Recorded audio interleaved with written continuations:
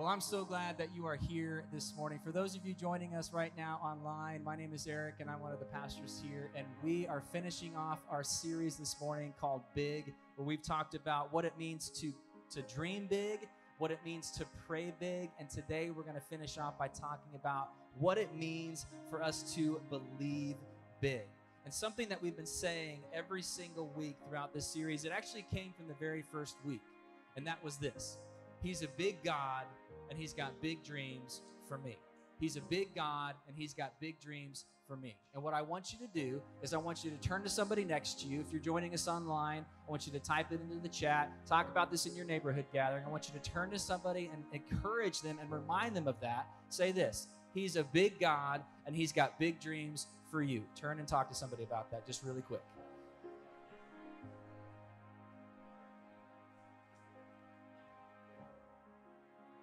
Well, 2 weeks ago, we talked about how important it is for us to not let this was so good, not let today's problems overshadow tomorrow's possibilities.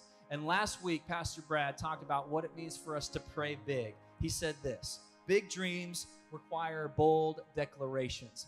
And then he talked about how there might be things in your way, and he asked us these questions. What is in the way of your God-given dream?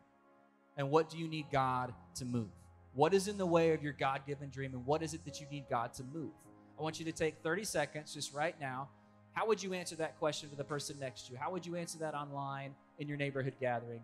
What is in the way of your God-given dream, and what do you need God to move? Take 30 seconds and answer that.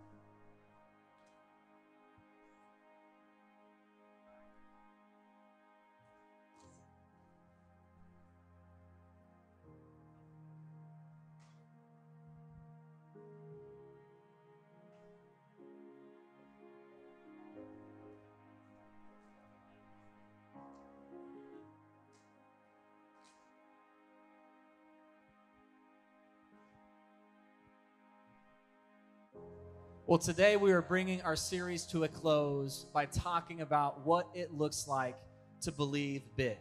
We've dreamed big, we've prayed big, and now we're going to believe big. We're going to be in the book of Joshua, chapter 1. So if you have your Bibles, I want you to turn and go to the book of Joshua, chapter 1. Or if you have the Bible app on your phone, you can open that now and go to the book of Joshua, chapter 1. If you don't have a Bible, by the way, I would highly encourage you to download YouVersion. I think that'll be really helpful for you. And I read out of the New Living Translation.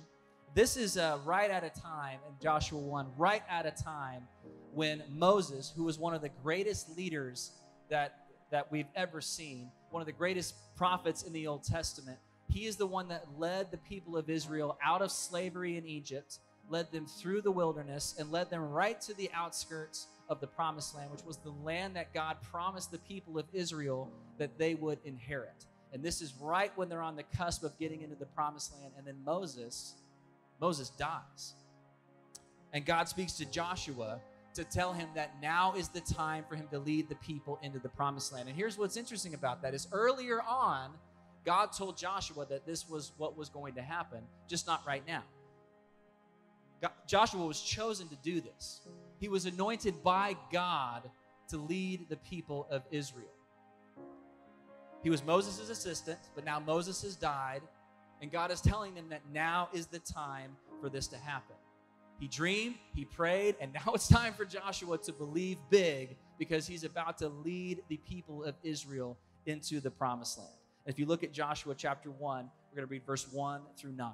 It says this: After the death of Moses, the Lord's servant, the Lord spoke to Joshua, son of Nun, Moses' assistant. He said, Moses, my servant is dead. Therefore, the time has come for you to lead these people, the Israelites, across the Jordan River into the land I'm giving them.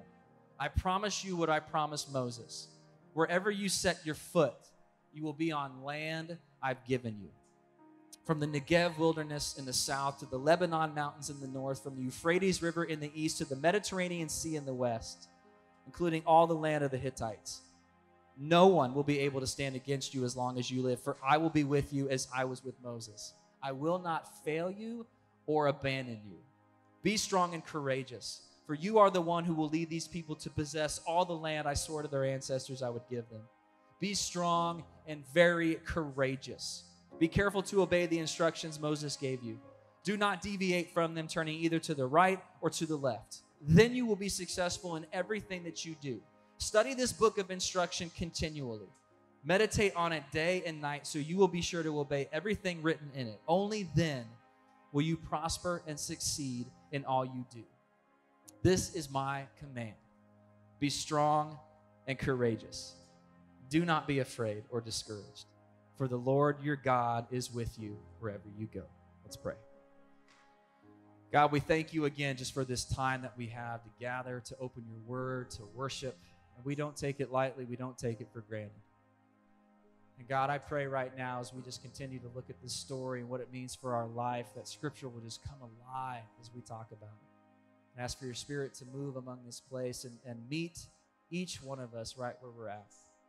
And I want to say only what you want me to say, nothing more, nothing less. We ask these things in Jesus' name. Amen. Thanks, Dan. So before the events of Joshua 1, like I said earlier, Joshua was chosen and he was anointed by God to lead the people of Israel. He's given this dream, and God tells him that it's going to happen. It's just not going to happen right now. So Joshua is dreaming big. Joshua is praying big. He's the assistant to Moses. And then later on, Moses dies. And now Joshua is thrusted into this leadership position. And all of a sudden, this dream that was a maybe someday going to happen kind of dream is now all of a sudden becoming a reality. And it's overwhelming. I mean, just imagine this. You're leading an entire group of people. You're leading an entire culture. You're leading the entire people of Israel into the land, which is already kind of a big deal. But this is the fulfillment of a promise that God made to the people of Israel years before. That now Joseph is having to assume this position of leadership and lead the people of Israel into the promised land. I mean, this is a lot of responsibility. This is really heavy stuff here. And maybe you can relate to that. You've got a dream. You're praying big. But the more and more that you get closer to your dream, the more and more that it becomes like it's going to be a reality, and the clearer that it becomes in your mind, maybe the more of an impossibility that it becomes. And you've got to believe big to keep moving. This is exactly where Joshua is. And I can relate to that. Let me tell you what happened. I graduated college in 2007, and I had a dream for my life to do ministry. I wanted to be used by God. I wanted to serve the church, and I wanted my life to be about building God's kingdom. And I remember saying this when I was graduating college, and I knew where we were going to go and what was going to happen and kind of what my next step looked like. I remember saying this, God, I am ready, whenever, wherever. Like, let's do this. I'm ready to be used by you. And if I could caution you just a little bit, when you pray that kind of prayer, God's going to answer it, right? When you say whenever, when you say wherever, I'm ready to be used by you, God goes, all right. So whenever, wherever, right? Okay, let's do this. I'll do this. Here we go.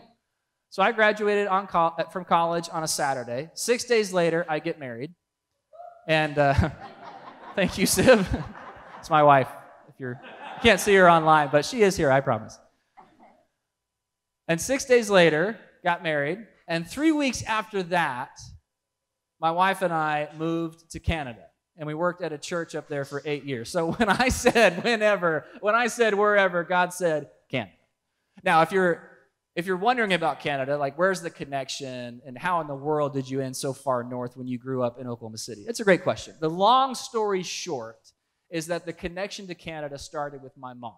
So when my mom was a kid, her youth pastor was named Joe. Joe's best friend was named Bill. And Bill was the pastor of this church in Canada. And my mom spent time in Canada in the winter, sometimes in the summer. She would go up and she would spend time with Bill and his wife, Barb. And then when I came along, Bill and Barb would come down to Oklahoma City, and they would stay with my family and I for a night or two, or sometimes just for the evening and hanging out, telling stories, singing songs. So I just kind of grew up expecting in the fall to see Bill and Barb. And they never called. They never wrote. It'd be 9:30, 10 o'clock at night, and you'd hear this, "Hey, it's Bill." Like, you wouldn't even knock. And then Barb would be like, "Oh, Bill, just knock. Oh, they know it's us." Every October, we just assumed that they were going to show up. And I remember it was my senior year, and they came in the fall, and they asked me what I was doing for the summer. And I said, "Well, I don't really have any plans." "Well, you should come up to Canada." So I went up to Canada the summer after I graduated high school. It's kind of like an intern at the church. And I did that every single summer in college. I would go up, and I was an intern at the church. I would help out with the summer camp. And that was kind of what my life looked like. And during that time, I was able to see what life looked like in ministry. I was able to shadow Bill and see how he led the church. I was able to see how he did ministry, and I was able to just see how he did life. I did that every single summer in college, and in the spring of my senior year is when Bill calls us about a job. So like I said, got married, moved up to Canada, and I kid you not when I say this, our U-Haul pulled up in front of the house. We unloaded it. We had boxes everywhere in the house. Steve, do you remember this? Like, we had boxes everywhere, almost to the ceiling. And Bill goes, "Okay, we got to go to camp." And I was like, "Well, you don't understand here. I mean, there's this house we got to unpack." He goes, "Okay, well, we're going to have dinner tonight, and then we leave tomorrow. It's going to be great." And we had dinner that night, and we left for camp, and we ran summer camps for 3 weeks in a row. I mean, we just hit the ground running. And we were rocking and we were rolling, and I was working with the students and leading worship every now and then. Sid was leading the children's ministry. We were doing what we felt like God had called us to do. And a little over 2 years later is when Bill died. Bill, the leader, the pastor, my friend, he dies. And myself and my wife and the church, we were like, wow, well, what's going to happen? What's the next step? And I remember thinking, I feel really sorry for the person that they get to fill that post. That was my initial thought. And slowly but surely, the church looked to my wife and I to lead. And all of a sudden, we were thrusted into this leadership position. And I remember feeling overwhelmed. I remember thinking, look, here, I'm not even trained for this. Like, this isn't even my skill set. And before I knew it, I was doing things that I really didn't even know what I was doing. I remember going to a zoning committee meeting because they talked about the property that the church owned and wondering what they were going to do with the part across the street. And they asked my opinion. I was like, I don't care. I don't know anything about zoning or land or any of that stuff. And I'm just sitting there like, why would anybody do this? Is what I remember thinking. And slowly but surely, it became more of a reality that this is what we were called to do. And I had to believe big in that moment, because what God had called me to, my dream for ministry, this is my next step. And this is what he was calling me to do. So in that moment, I had to believe big. And I didn't have Bill to go to coffee with to help me figure things out. It was just kind of moment by moment, day by day, conversation by conversation. I had to believe big, and it required big faith for me to step into that role. And I want you to write this down. Believing big requires big faith. Believing big requires big faith. This is where Joshua is finding himself. Again, he's taken over for one of the greatest leaders that the world has ever seen. God gave Joshua this dream, telling him, hey, this is what is going to happen. And now it's happening. God is calling him to do this. He's calling him to step out. He's calling him to act. He's calling him to step into this position. And I've got some questions for you. What is God calling you to do? What is God asking you to do? When it comes to your dream, what is God calling you to do? What is God asking you to do? What dream has God given you? Because you have a dream. You might be sitting there and you might think, I don't know what my dream is. I don't know if I know how to dream anymore. God has given you a dream. Dream big. Pray big. And now it's time to believe big, and that requires big faith. Why? Because you're going to have moments when you doubt. You're going to have moments when you wonder, can I do this? Like, do I have what it takes? You're going to have those moments when you're not going to know how something is going to go. It's going to feel like it's just all up in the air, like it's all just a roll of the dice. You're going to have those moments. And if you haven't had them yet, when it comes to your dream, you will. So what do we do in those moments that are coming? Where we doubt, where we feel unsure, where we're not really certain about what to do next.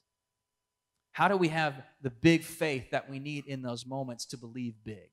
Because without big faith, we won't really be believing big. So how do we do that? Because that's what God wants all of us to do when it comes to our dream, is to believe big. Let's look back at the story.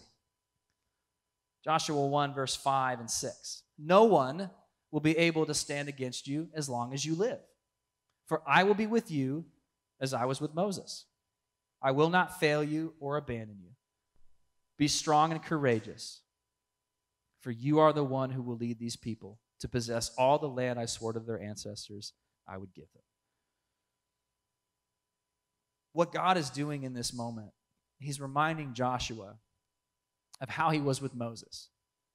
He's reminding Joshua of how he was with Moses and how he will be with him. He tells Joshua that he will not fail him. He promises Joshua that he will not abandon him, is what he says. He's reminding Joshua of his might. He's reminding Joshua of his power. He's reminding Joshua of all the things that he's experienced up to this point when it comes to the way that God helped Moses lead the people of Israel. God is reminding Joshua of his power, of his presence, and the way that it was revealed in a cloud, the way that it was revealed in fire, the way that God provided provision and food and things that the people of Israel needed when they're roaming the desert. God is reminding Joshua in this moment that anything is possible. Have you ever felt that way? Like anything is possible? The sky is the limit? I remember a poster that hung in the back of my choir teacher's classroom in high school, and it said, "Shoot for the moon. Even if you miss, you'll land among the stars." Which, now that I understand astronomy, you won't land among the stars because they're still millions of light years away. But the concept of it is very nice, right? Dream big, right? The sky is the limit. Look at Joshua 1:3. God says to Joshua, I promise you what I promised Moses. Wherever you set your foot, you will be on land I've given you. Wherever you set your foot. What does that mean? That means take a step. God is instructing Joshua to act, to move, to take a step. And God is telling Joshua that if you will believe big, and if you will step, and if you will take a step and act, that I'm going to give you everything you need. But you got to step out. If you act, it's going to happen. Anything is possible. That's what God is reminding Joshua of here in this moment. So again, when was the last time you felt that way? Like anything is possible. Maybe you have felt that way. Maybe you haven't. Or maybe you've just forgotten. Either way, think back to when you were a kid. Because when we were kids, we wake up and anything is possible. And I see this in my kids. The other weekend, Noah, my oldest, he came to me and was like, "Dad, I'm bored." That's not how he sounds, but that's just my voice for boys. And I said, "No, you're not," which that's just a classic dad trick. Dads, if you haven't done this, especially when you're on a road trip, I mean, it just works great. "Dad, I got to go to the bathroom." You're 4 hours into the trip. "No, you don't." Just like that, magic, they don't. Okay, that's not really how it works. But it is a classic dad thing to say, right? "Dad, I'm bored." "No, you're not. Go outside." "Oh, I don't know what to do." Noah, it's outside. Anything is possible. You know what he said? "Mm-hmm." And he walks outside. kind of stormed outside, but he kind of walked outside. But that's just those, those good old preteen hormones. I love it. So he goes outside. Some time goes by, and then he comes back inside. And not for very long, because he gets Isaac and he gets Zeke, and the three of them go back outside. And I was curious for a second, and I thought, well, I wonder what they're doing. No, I'll just kind of give them some time. And some more time goes by, and we started to hear laughter, and we started to hear the sound of fun. And here's what they did. They found some rope, and they found pieces of our fence post that we didn't need anymore. And they tied the rope to the fence post, and they threw it around the biggest tree limb in our backyard of our tree that hangs over the trampoline, and they made a swing that swung out over the trampoline. And watching them, they were giggling, they were cackling, and as far as they were concerned, that was the best day of their lives, because they were outside, anything was possible. I mean, they were living the dream. We didn't have to buy a swing. They've always wanted a swing set. We didn't have to buy one. They just looked at what they had, and they made it. Anything is possible. They were living the dream. And what I take away from that is how important it is for us to remember that anything is possible. With God, anything is possible. Even Jesus, the Son of God, reminds his disciples in one of the earlier Gospels in the New Testament. He says, with God, anything is possible. Everything is possible. All things are possible, whichever translation that you read that from. Anything is possible with God. And what we've got to remember is that it's possible. Our dream, it's going to happen. But we've got to step out. We've got to act. We've got to take that step. And this is what it looks like to believe big. And I want you to write this down. Believing big requires taking a step. Believing big requires taking a step. You've got to take a step. You've got to act. You've got to move. Otherwise, you're just going to find yourself bored. And it's not just kids that get bored. We can get bored. We can get bored with our kids. We can get bored with our family. We can get bored with school. We can get bored with our career. We can find ourselves just bored with life. I mean, if we're really being honest. And maybe you're sitting there and you're like, whoa, I wouldn't say that I'm bored of my kids or my marriage or my family or my career or my life. I mean, that's maybe kind of pushing the envelope. Well, here's how you know if you are. Here's how you know if you're bored. You find yourself saying that you're just tired all the time. You're nothing but busy. You've got no energy. You don't want to give anything to your family. Like when there's an opportunity to participate, you just don't want to exert any kind of energy to act or to get involved. You want to just get by with the absolute bare minimum when it comes to your job. And maybe the worst part of your day is when you're driving to work because you just absolutely dread it. Or maybe you go to school and you're completely uninspired. You're just not challenged. And so you're just kind of checking the days until the weekend. Or you're counting down the days until graduation. How do you know if you're bored with your marriage? You don't really talk anymore. You don't want to talk at all. You don't prioritize time together. It's just not a priority anymore. It used to be early on, but now you're just kind of bored. And parents, here's how you know if you're bored and disengaged with your kids. You're doing the yeah, what? You don't know what that means. Your kid's talking to you, and you're disengaged. And so you're like, yeah. And your kid's like, what? Really? Like, we can go there? Like, I can buy that? And you go, wait, what? You're just not tracking, right? Like, you're just completely disengaged. And maybe at one point, maybe your dream was to have kids, was to have a family, and to create this culture of fun, of love, and adventure. And you just kind of drifted and stopped prioritizing that. You're bored.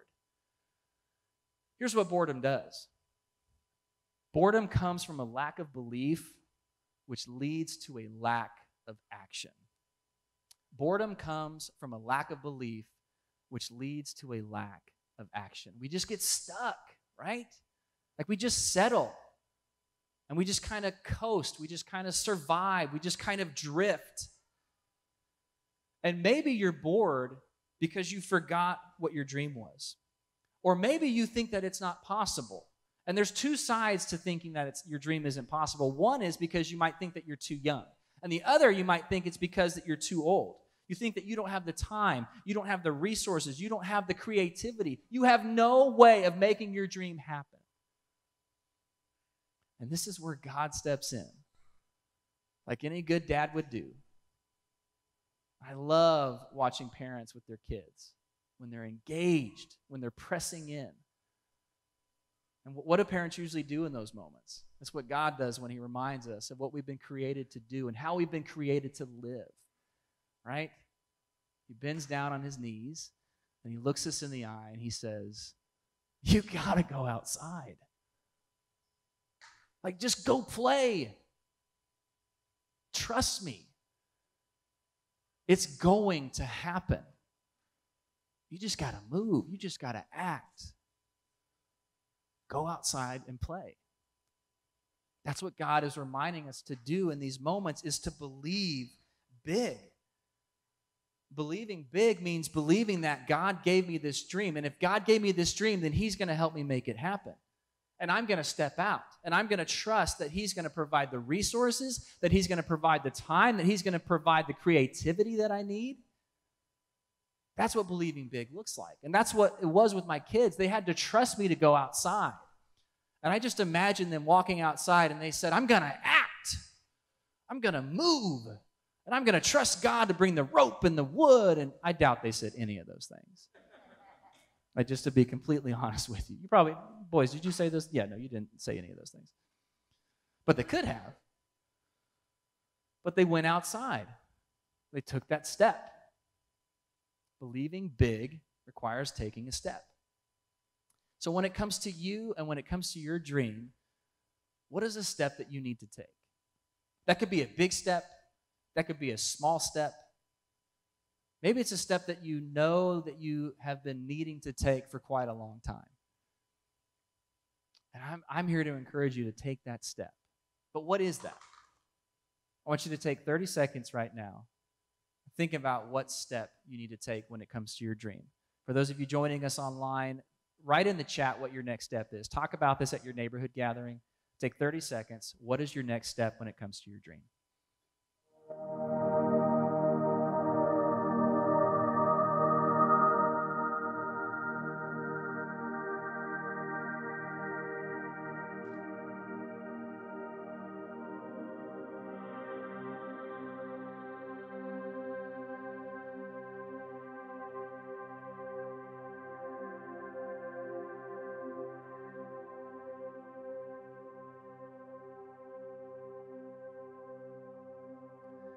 Look back at the story, Joshua 1:9.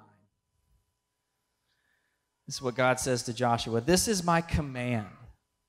Be strong and courageous.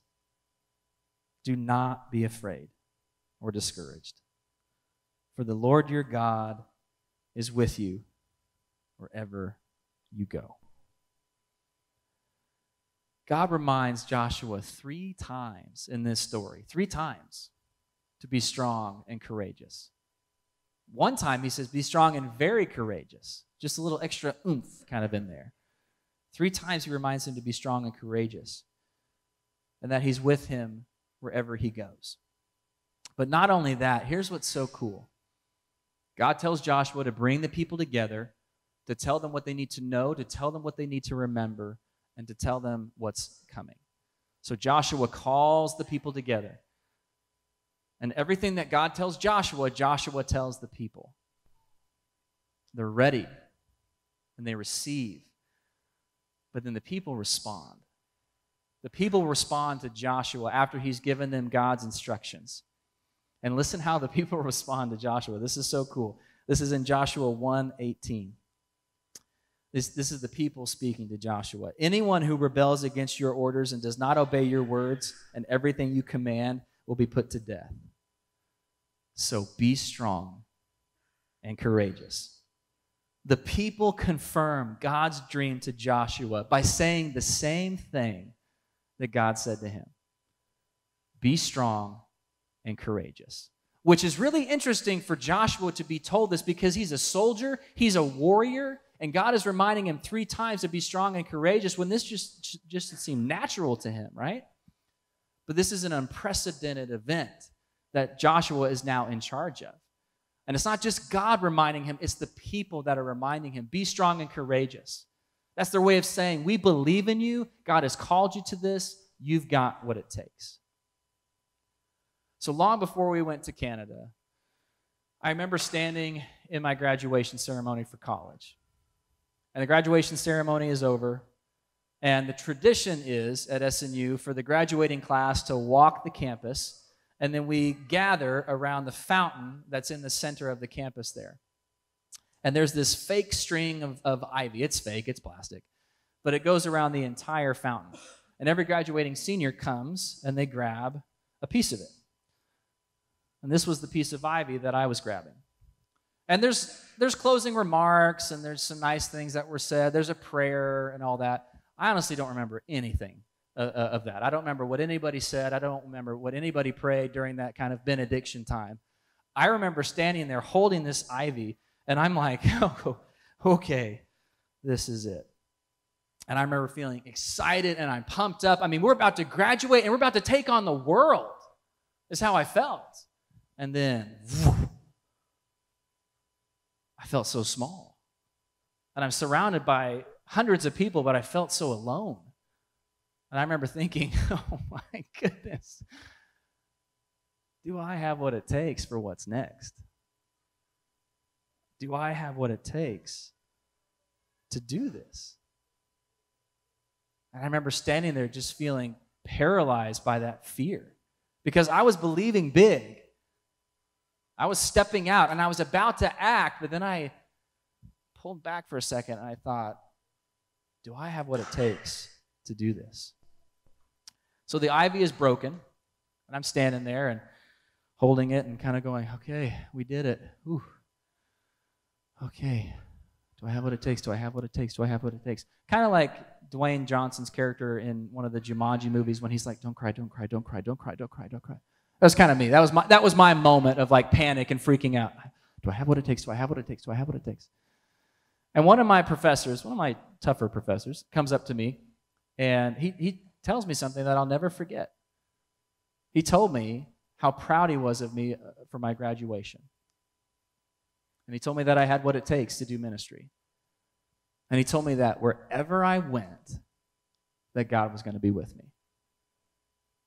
And I think of that every single time I look at this ivy, which hangs in my office.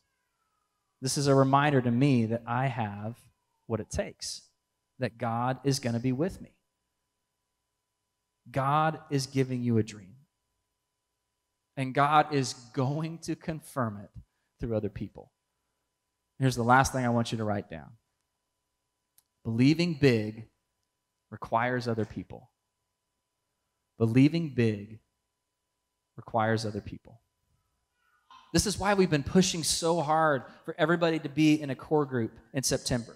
Because when you're second-guessing yourself, not if, but when you're second-guessing yourself, when you're wondering, do I have what it takes to do this? Am I too young? Am I too old? Can I even make this happen? Do I have the creativity? Do I have the resources? Do I have the time? There are going to be those moments when you're unsure. And it can be that one person in your core group that says, I believe in you. God is with you. You can do this. But not only that, you can be that person for somebody in your core group. You can stand alongside them when maybe nobody else is. And you can remind them, you can speak that life into them that you can do this, that God is with you, that I believe in you, that you have what it takes. You can encourage them to dream big. You can encourage them to pray big. And you can encourage them to believe big. And you can encourage them to not settle, to not get stuck, to not get bored. And you can encourage them to go outside and play. Believing big requires big faith. Believing big requires taking a step.